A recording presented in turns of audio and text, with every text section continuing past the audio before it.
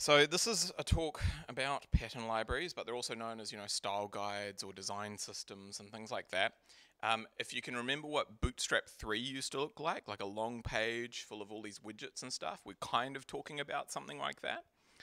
And the idea essentially is you've got these Lego blocks that you build your page out of. You really polish each one of these little components, and then you're able to assemble these all into a particular application. But first of all, I'll just sort of introduce myself. So I used to work for Catalyst. I realized I didn't quite make the 10-year thing. I think I was here about like 8 years, maybe.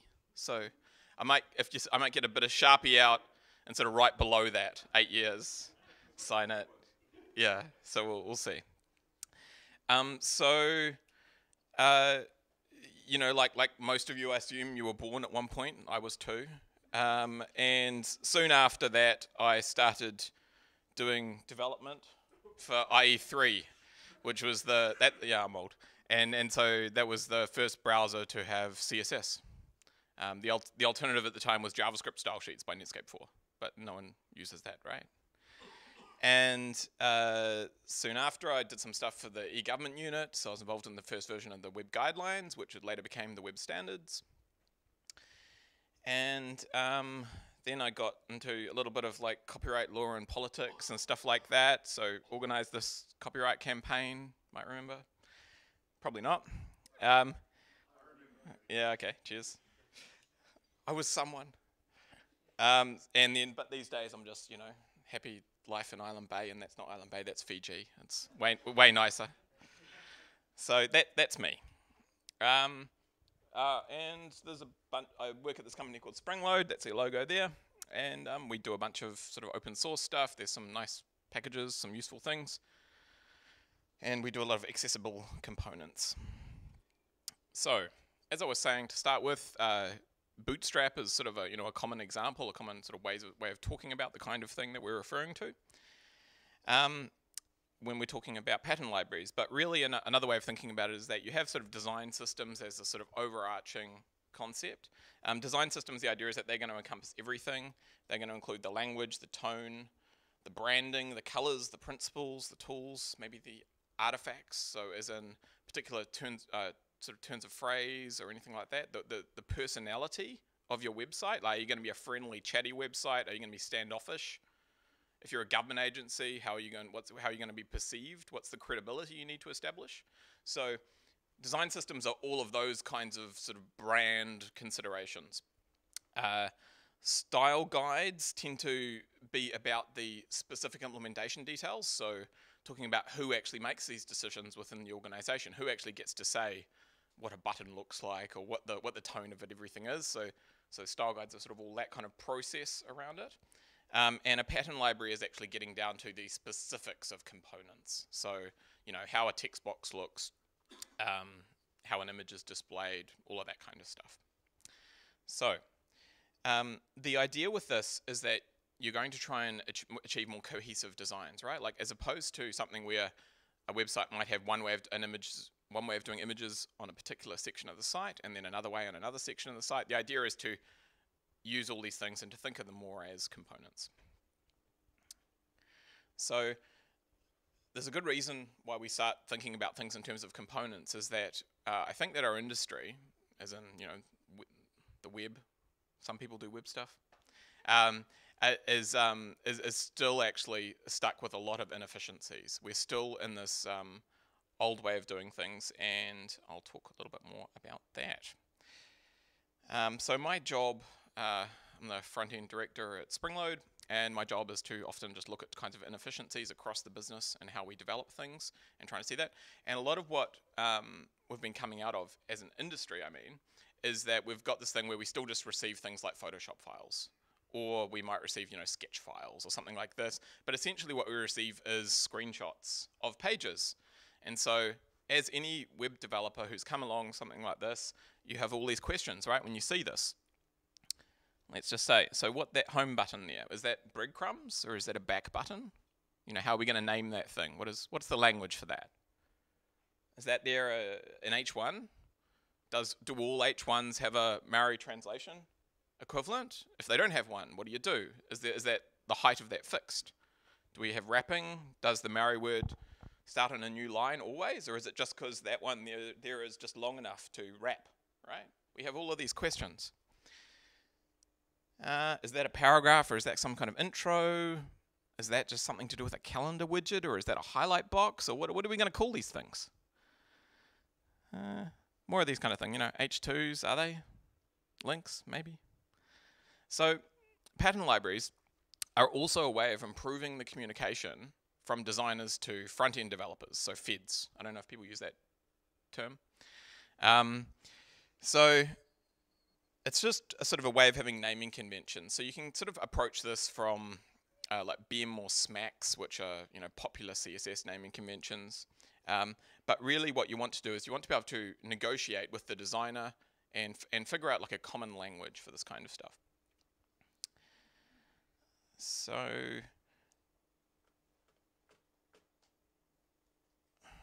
right, okay, so when FEDs are receiving sort of components from designers, and they're talking about, you know, pattern libraries and things like that, the next problem that you've got is trying to establish, you know, a common language, of course, but let's also talk about what the business case is for this. So how this can actually address inefficiencies. So it might help you with subcontractors. So if you're a large organization and you've got a particular brand, and then the problem is that you've got multiple vendors trying to implement that brand, how do you get them to communicate? How do you get them to work together? And so, of course, pattern libraries are a way of doing that, because you can just hand those things out and go, here's how a button looks, here's a font, here's how all of these components look. And it may be also that if you don't want to get involved in the implementation of something, then a pattern library can actually be part of your deliverable. So by this I mean, like, let's name it like a CMS that everyone hates. Can I get any contenders? Sorry? Joomla, okay. I was going to say like .NET Nuke or something really horrible, yeah. But even things like, you know, anyone who's tried to implement stuff on Salesforce, you know, that has real problems. I don't know if anyone's gone that far. It's pretty hard going. It can be something where instead what you do is you deliver the pattern library, right? And then you can leave the implementation details to someone else who gets into more of the server-side templating and then whatever the back-end engineering of that is, right? So by having pattern libraries, you can actually also go into responding to RFPs and things like that, where you wouldn't normally be able to do that, because they might want someone who was like a Salesforce expert, but you can pair with the Salesforce thing, establish a contract that says the deliverables will be a pattern library, and then also provide that to them. And there are ways of sort of using pattern libraries as an abstraction layer to allow you to work better with other companies.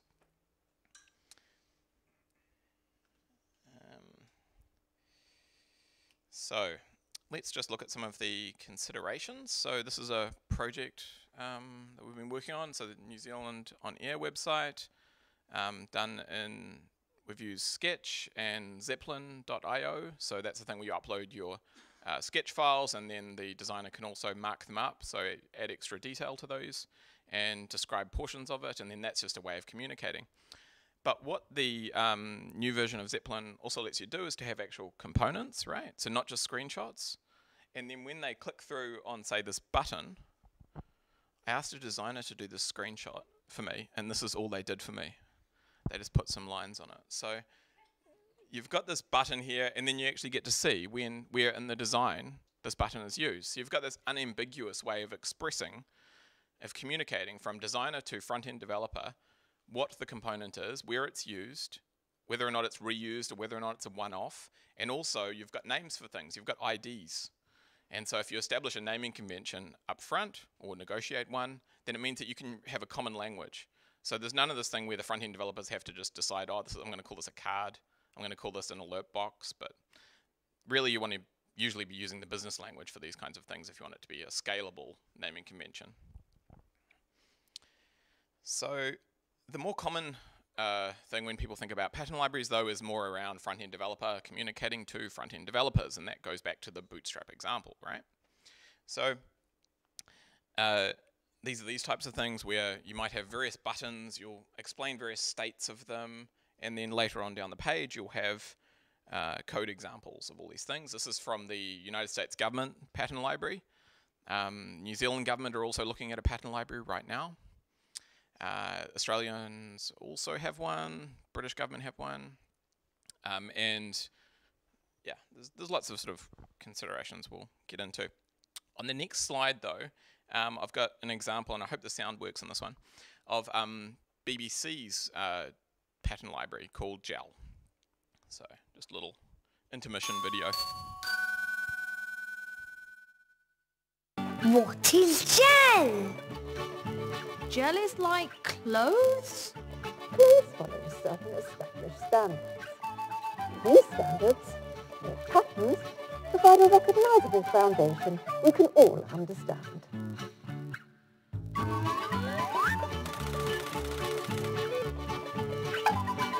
Clothes help us express our style. Whether it's unobtrusive Outlandish! or somewhere in between. New designs are usually based on similar patterns. These patterns say a lot about the wearer. Patterns are efficient because they can be reused time and again, but this doesn't limit expression. They can be tweaked and embellished to suit new and different purposes.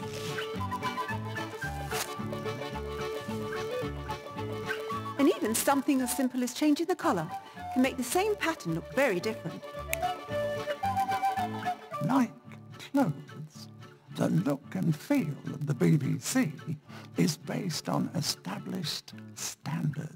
They help designers express certain characteristics. Anything from the colours we use to the way things move and behave. It's all gel. Gel is our shared framework. On which creative expression can thrive at the BBC and beyond. Clothes!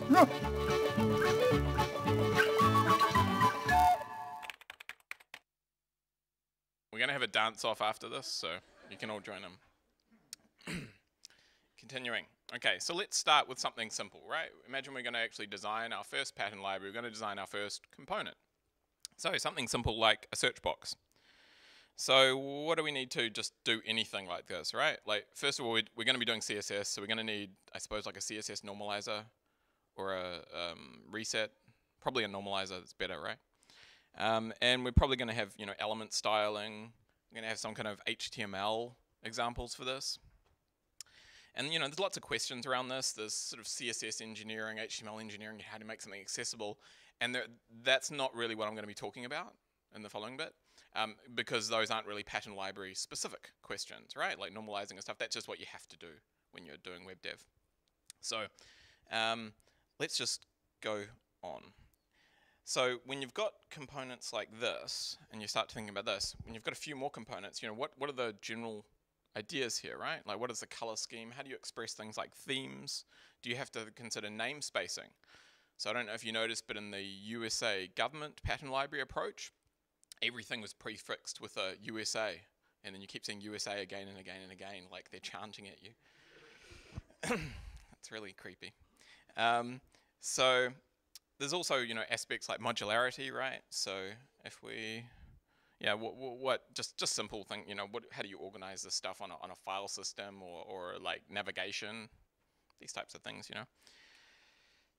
Are you going to do something like, say, Bootstrap, where you've got a single sort of root CSS file, and then you sort of optionally choose to import things down the page, or do you want to sort of go more of a more modular approach where the HTML is somehow referring to CSS, and you can build all of these things independently? So you might be getting into things like CSS modules, or, you know, CSS and JavaScript approaches, or, you know, there's all these various technologies around that, right? So just a question here. How many of you have made websites for government? Could I get just raise your hands? I've done it. It's not shameful. You can put your hand up if you've made it. Okay. So so obviously there are things there with government and accessibility. So how many people, if we could just keep the hands up, how many people are sure that what they've made is accessible? Okay, good, interesting. So let's just have a look at something that. Yeah, no, it has to be every time. I'm just gonna try. No, not that one. Okay, Dang it. Okay, I'm just going to try and... That's the best feature. Okay, so here's a thing that the British government did for accessibility for people who override their colours on the page. So you can configure your browsing. You know, one of the original ideas of CSS, right, was that there might be a user style sheet. They might provide their own colours. How do you do that? So they actually went through and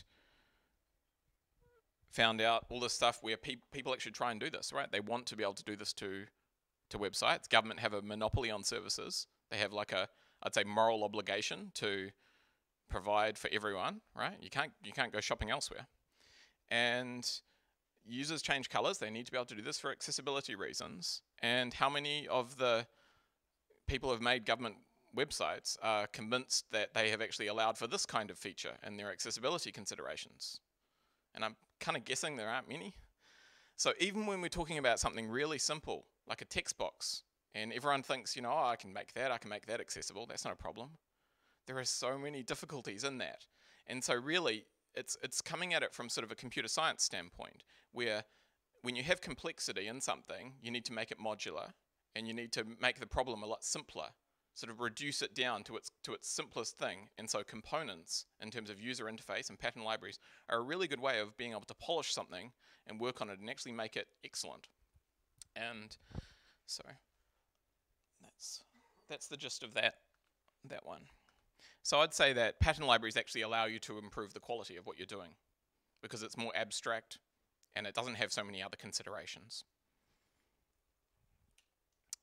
Of course, there's issues like namespacing, like I mentioned before, the USA thing. But if you're going to do something like, say, CSS modules, and that might just handle namespacing for you, right? Because it just on the fly generates class names that have a particular random prefix, and who cares, right? That's just something the compiler does. So,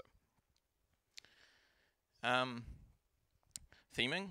This was I don't know who took this photo. I saw it on Twitter, and I forgot to note who took it. I'm not trying to steal someone's photo on Twitter, but this was theming, right? So how do you do that? If you've got a particular default look for something, but then you want to do theming, does that mean that you're going to have like a theme class in the body, and then that's just going to, in a sort of CSS selector sense, override particular colors down the hierarchy in the cascade? So there's these types of things you need to consider, especially if you're making a pattern library for all of government, because each agency is going to have its own color scheme, right? To a certain degree. Its own fonts. So you need to be able to pull out the right kinds of things, figure out what's essential in your component and what's not. And now just to talk specifically about some examples. So there's systems like, Storybook is probably one of my favorites. Storybook's more for React components, however, it also helps you document the CSS and HTML and sort of things like that are behind your actual components. This one can get into how you interact with it, and also various states, because a lot of pattern libraries are more around components that don't actually change through their life cycle on the page, whereas this one's quite good at documenting and explaining how things mutate through their life. There are other ones like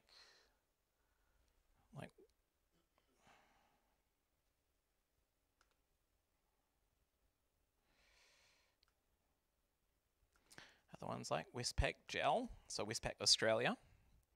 But they've gone into all of this kind of stuff. They've got, so this is because Westpac, massive of course, and they have a lot of vendors, so they're using a pattern library in order to try and achieve consensus in terms of the look and the harmonization of styles across all of them.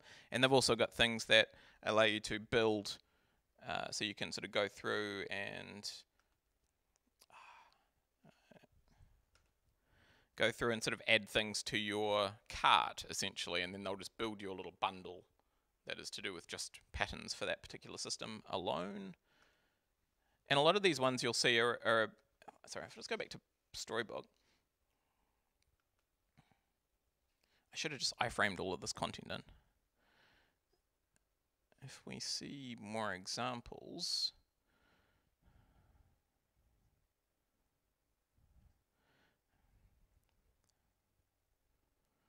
So a lot of these systems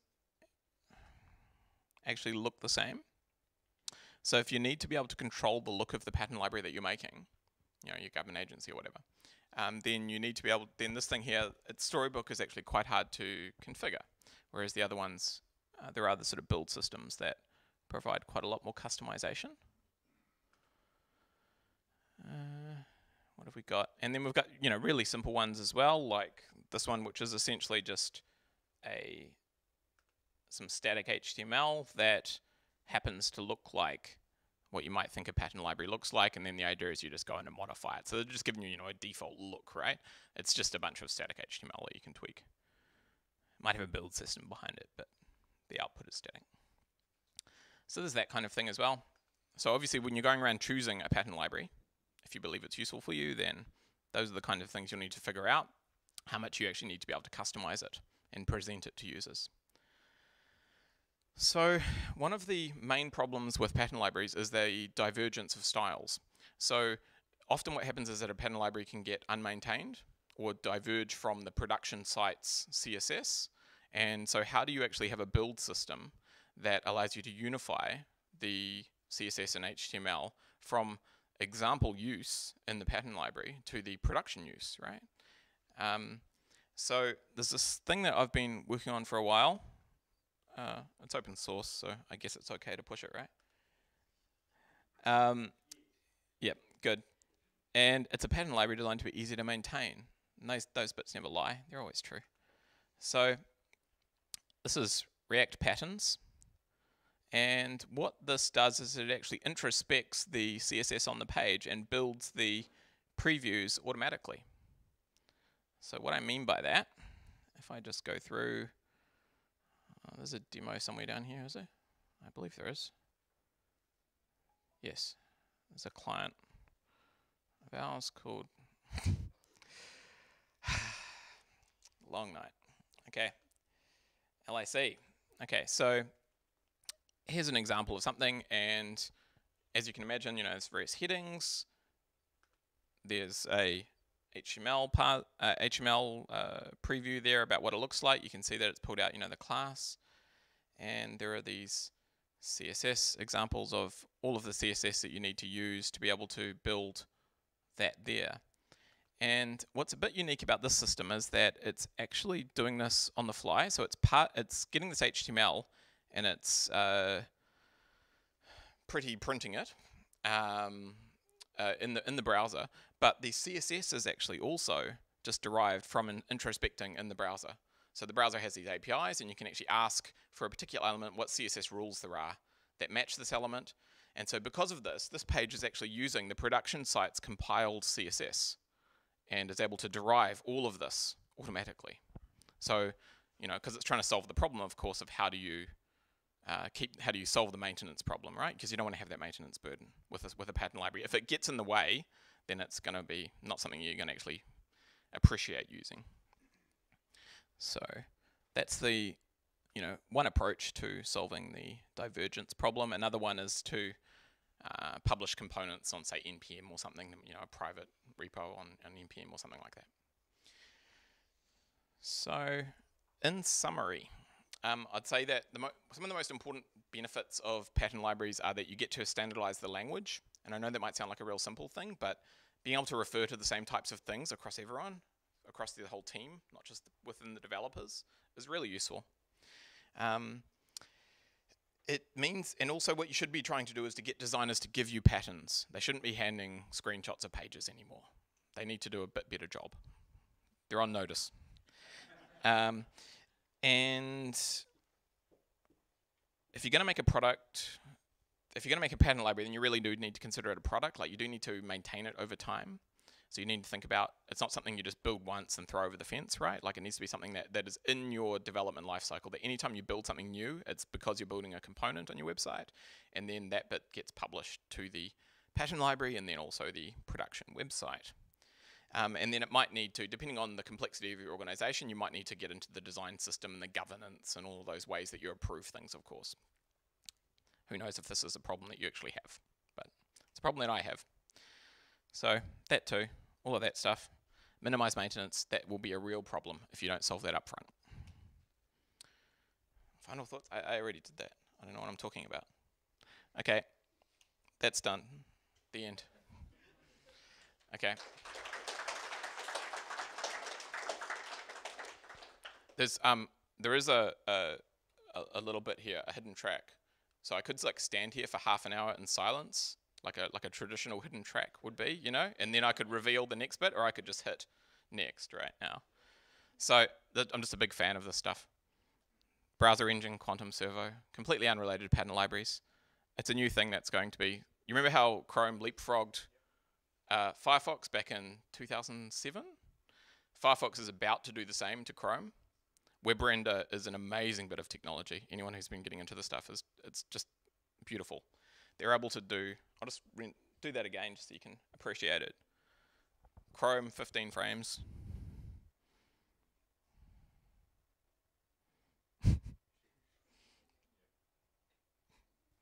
and that's 60 frames a second because it's locked in the browser. It can go 200, 300 frames a second easy on hardware that's like a decade old. It's really good. And there's all kinds of other stuff like multi-threaded layout, like multi-threaded CSS parsing, multi-threaded DOM layout. It's just amazing tech that Servo is, which is a Firefox project, is bringing slowly piece by piece back into Firefox. By the end of the year, Firefox is going to be so far ahead in terms of like animation and stuff. One of the advantages of WebRender is that it lets you animate all CSS properties pretty much, not just opacity and transform, right, which are the traditional ones you use for hardware acceleration. This lets you do almost everything.